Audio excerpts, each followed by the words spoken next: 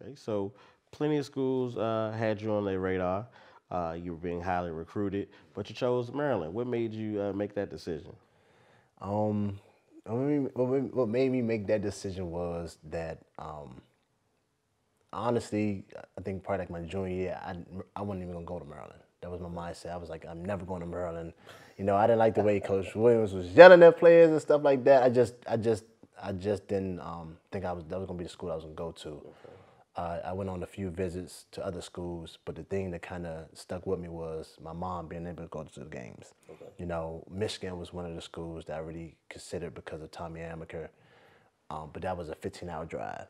You know, so being able to stay home, play in front of my family, my friends, that was one of the main things that kind of helped me choose Maryland. Then seeing Terrence Morris, I was a big fan of his, and seeing how he played, same position in a sense. You know, he's a shooter, tall guy as well. Um, so I kind of just those were one of the main things that kind of helped me choose Maryland. Okay, so you mentioned Michigan. Would that school or any of the other schools, if you didn't go to Maryland, where would you have chose to go? Shall I say? I went back and forth with a number of different schools. At one point, it was like, all right, I want to go to Duke, you know, because education. I was just throwing out. It was a number of schools. I kind of had my pickings, but Duke, I considered them for a second. I definitely wanted to. I thought about Georgia Tech, for sure, and Notre Dame. I thought about them as well, but I didn't have the grades to get in there. Georgia Tech, the same thing, the grades. It's funny, when we was in ABCD camp, Chris Bosh and Daniel Horton that went to Michigan, they would recruit me to go to. Chris Bosh was gonna go to Michigan too, so he was trying to recruit me to go to Michigan with them three. So it was gonna be us three going to Michigan. So he was recruiting me the whole time during ABCD camp. Oh, maybe we all gotta go to Michigan, us three, and him going to Georgia Tech. So, but yeah, so Michigan was one of them. Even when Tommy Amaker was at Seton Hall, I was like, wherever he's going, I'm gonna go. But like I said, that distance, that drive, was one of those things that kind of did it. I looked at Charlotte for a second because of Rodney White and see what he did. He's 6'8", 6'9", can shoot it. The position he played, what he did for him.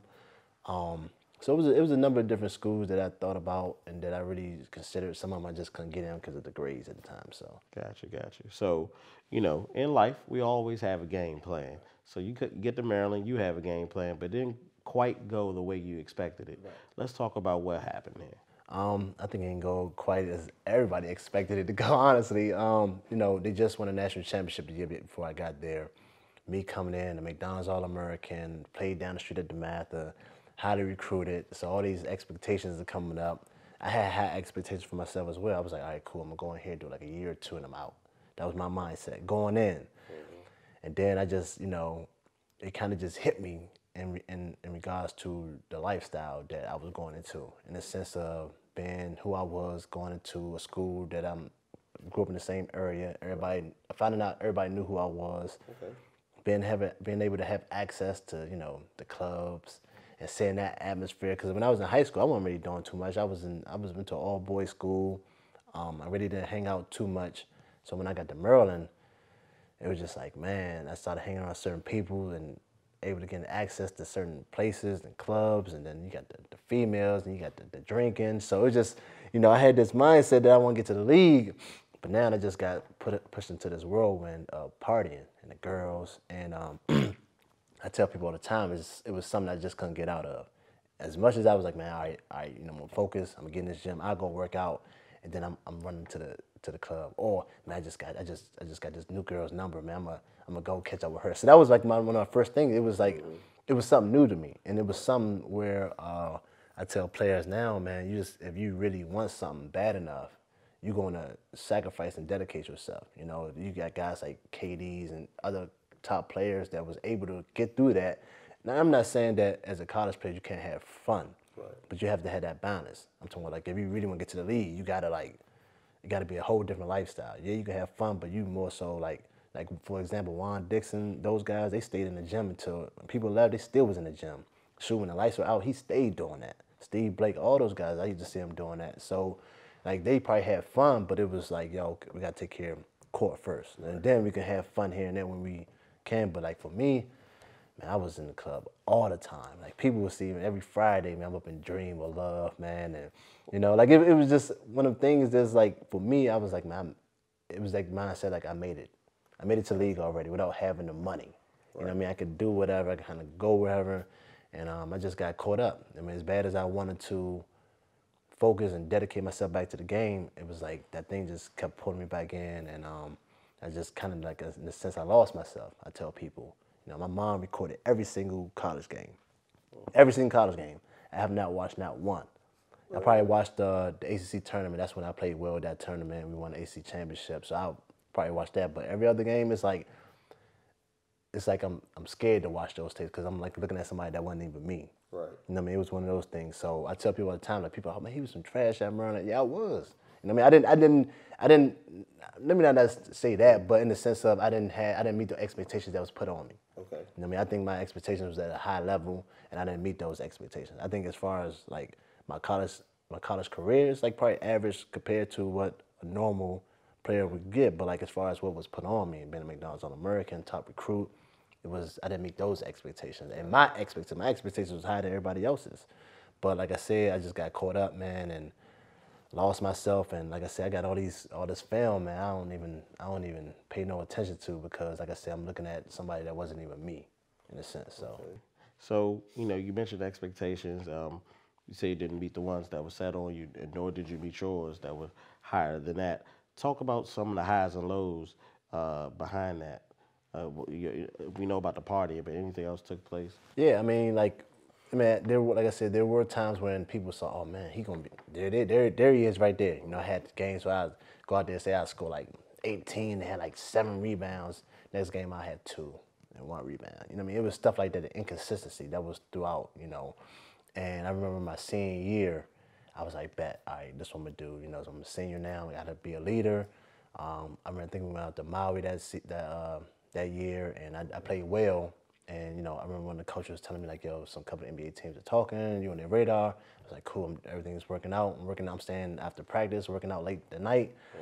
And I actually had a minor knee surgery going into Maui, but it wasn't healed quite like I wanted to. And I remember coming back home and we were practicing and just being frustrated with the process of it all. And for me, you know, when I was in college, man, there was times where, you know, I'd be in my room and I did a lot of drinking in my room. You know, just kind of like, I used to be antisocial in a sense when it came to hanging out with my teammates. We hung out here and there, but I was never that guy that was like we'd go out to bars, something down the street, and I'd just like disappear. Okay. You know, so I was kind of like had that antisocial mentality. But I go in my room, I drink, and I remember one particular night I went out. I was drinking in my room, and I ended up. We was banned from the bars. We were banned from the bars. We weren't supposed to be down there. But me, I go down there anyway. You know, just like for me, my whole thing was when I was on campus, I always wanted other students to know that I'm just like them. Okay. When I kind of like when I used to go out my way to do that, not like intentionally. That's just who I was. I always want to get along with my classmates, and you know, there's a persona put on us in the sense of athletes are, you know, jerks or have an ego. So I used to like hang out with everybody, and I ended up going down to the bars one time, and ended up getting caught up in a situation down there, okay. And then end up having to deal with a legal situation. My senior year, a time when I was like, man, cool, I'm going. And that one night I go down there, and it was like this incident probably took place probably lasted like a minute. And it just kind of just took off from there, and then after that, my coach kind of like was very upset and disappointed in me, you know. So I mean, my time went down, you know. I wasn't playing as much. It was just like kind of went downhill from there, you know. And I remember going into my senior year, that second semester, after we lost our last game, I ended up just like taking off my second semester. I didn't even finish my second semester, get off campus. I just wanted to get away and focus on the NBA draft, those workouts and things like that, just to kind of like get that taste out of my mouth in the sense of that college experience and kind of get back to what I believe who I can be as far as a player. Okay. So, you know, sounds like a lot of adversity. Let's talk about how did you face the adversity and when did reality really like set in for you? How did I face it? It was, like I said, it was tough because like this is something that I'd never been through in my life. Right. You know, like going through my high school career, everything was pretty sweet in a sense, you know. Then even in college, I'd go party, hang out, but nothing significant ever really happened in that sense until this situation happened as far as dealing with the law. And So my whole thing was, okay, just keep moving forward. Behind us and keep moving forward. So like I said, my thing was I just got away from campus. Everything that I felt that was a bad feeling, I just kind of got away from. When to start working out, really focused on that. And I was trying to prepare for the Portsmouth. Okay. But I didn't even get in Portsmouth. So I had to call the guy who ran Portsmouth. I called the guy who ran Portsmouth. I was like, hey, I'm trying to get in. He was like, there's no spots available. I said, look, I'll play any position you need me, but just try to get in. Nothing. So I called Coach Wooten, kind of told him what I wanted to do. He made some calls, and it was still kind of like hard for me, tough, but there was no more room left. Right. And I didn't have a great senior year, so of course I wasn't getting invited. So I remember one time I talked to the guy. He said, hey, look, if any other spots open up, I'll call you. Probably like an hour later, he called me back and said, hey, a guy from Richmond that got hurt in the tournament, got hurt, you come in. And I was like, bet. I said, cool, this is what I'm gonna do. I already was preparing for this moment anyway. I'm gonna go down there and prove a point.